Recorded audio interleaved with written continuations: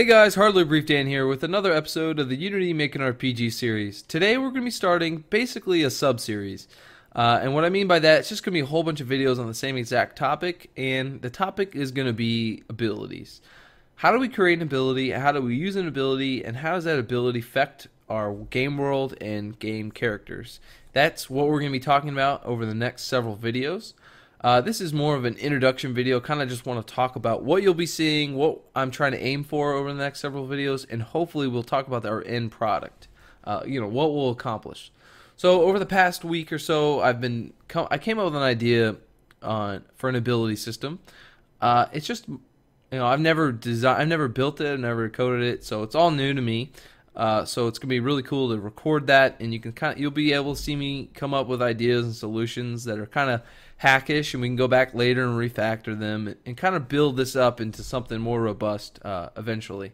But like I said, I've never done it before, so it's gonna be a good learning experience for myself, and then for you guys to follow along with.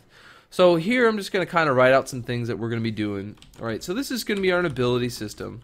And what I mean by that is we're going to create eventually we're going to be creating an editor that allows us to create basically an unlimited amount of abilities with different characteristics. Okay, so this is kind of the idea of what I came up with, right? We want to have abilities. I don't know what kind of game you guys are designing, so we need to create a way that you can create whatever you want, right? So this is the general idea, and the way we're going to accomplish that is first by creating an object called an ability, and then from that object we're going to kind of narrow it down and create a spell and a melee attack, and then the biggie one is we're going to create what I'm calling ability characteristics. Okay, and ability characteristics are going to describe the behavior of the ability. Pretty simple, right? And you can call this ability behavior if you want. Behaviors, we could say. Maybe that's easier. We could say ability behaviors. And basically, this is what the ability is going to do. So there can be different stages, right? So we can have a beginning stage, or the cast stage, the use stage, where this happens at the beginning, the middle, and the end. Right? We can describe that kind of behavior, but we could talk about more so what the ability does. Maybe it has an AoE effect. Maybe it does a damage over time effect, a healing over time effect. It's a range, or is it short range? Is it instant? All these different things we can talk about and look at when we use the ability. And these are what, besides coding all this, this is pretty simple. This is where it's going to get a lot of fun. Maybe we have a chain effect, right? A pushback effect. All these different things we can have. We'll call that pushback. All these different things we can have that using the editor that we'll create, you can add and take away depending on what you want the ability to do.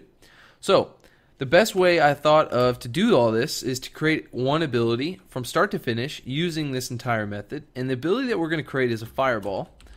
Pretty simple. It's in most RPG. It's in a lot of RPGs. I won't say most, but it's in a lot of RPGs. Spells, wizards, mages, they use fireballs. And the idea behind this fireball is it's going to incorporate some of these behaviors, and we can add and take away more as we go along. And we can design what you guys want. So just leave me a comment, a like and comment. Let me know, hey, this is what I'd really like to see out of this, and hopefully we can incorporate that. Maybe if enough people like that comment, I can see it at the top, and we can say, that's a great idea. We'll try to add it. But basically, the idea is here, we want to create a fireball. The fireball is going to be a ranged attack. It's going to be a spell. It's going to have an AoE effect, and it's going to have a dot effect. Now, this is basically, it may be a pushback. We'll see as we go along, but we can code all this stuff and then add and take away. So this is the basic idea of the system. Again, it's going to be these are all going to be abilities, but they're going to have different behaviors or characteristics that we're going to have to check for in the lifetime of that ability.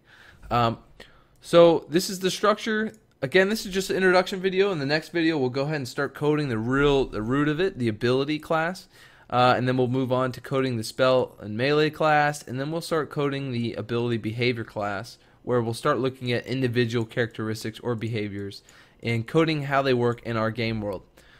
So if you have any questions, leave them down in the comments below. If you have any suggestions, again, leave them down in the comments below. Please like and subscribe, and I'll hope to talk to you guys next time.